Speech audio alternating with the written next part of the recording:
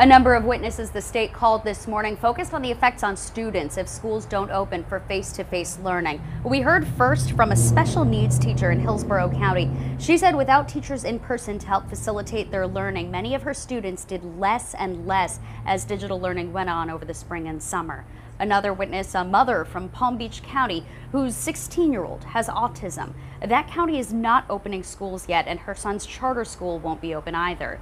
She shared her difficulties when trying to teach her son using an iPad. He doesn't understand seeing another person, and that would cause more distress where he would throw the iPad and then become self-injurious or even aggressive toward me because I'm trying to force him to do something that he doesn't understand why he's doing.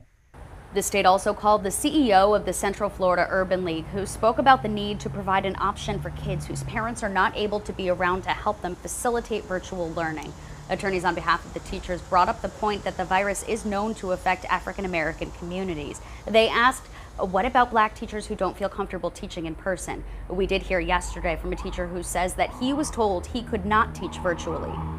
I would say that the local district, the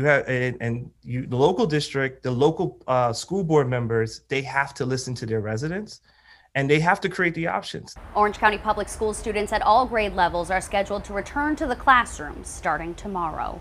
Hadass Brown reporting, WESH 2 News.